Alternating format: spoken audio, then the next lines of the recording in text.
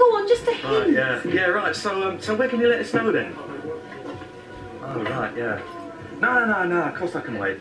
Yeah, great. Okay, cheers, bye. Anything? No.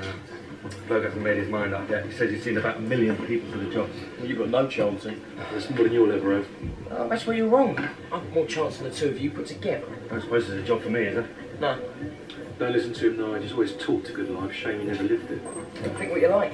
I'm going places. Yeah, and maybe sooner than you think. All right, lads. Couldn't be better. What can I get you? We're on duty.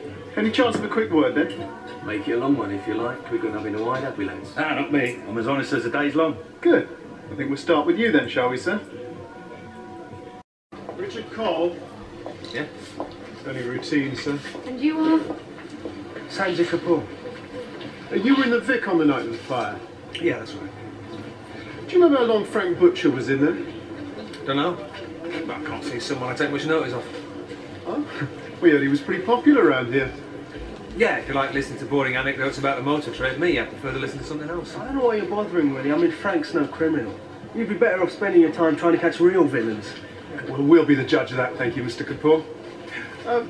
Frank wasn't particularly, I don't know, how should we say it, pleasant about you. Can you give any reason for that? Envy, probably.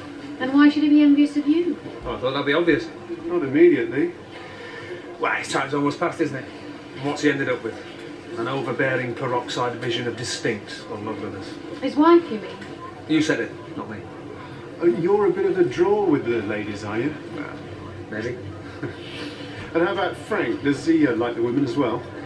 Well, it doesn't matter if he does or he doesn't. Either way, he can't afford them. You were under the impression he was doing all right for himself. Ah, some people's standards are lower than others. How do you mean exactly? Ah, it's bankrupt, isn't it? No, I reckon he's just tight myself. Indeed. Bankrupt, you see?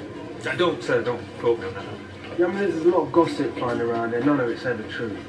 No, of course it isn't. I'll get that my way. Good lad, thank you. While you're getting that, I'm going to have me another little snifter.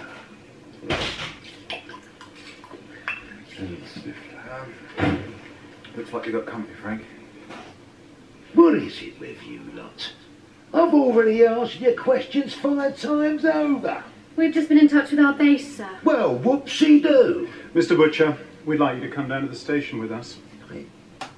We're arresting you on suspicion of manslaughter, and also for suspected conspiracy to defraud an insurance company. You don't have to say anything, but anything you do say may be used in evidence against you.